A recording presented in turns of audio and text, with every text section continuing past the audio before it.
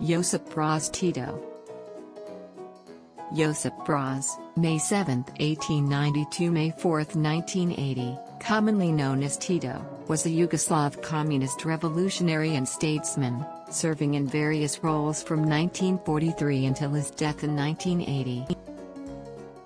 He was born on May 25, 1892 and died on May 4, 1980.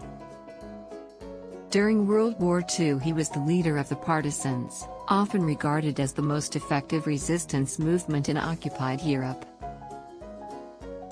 While his presidency has been criticized as authoritarian, and concerns about the repression of political opponents have been raised, some historians consider him a benevolent dictator.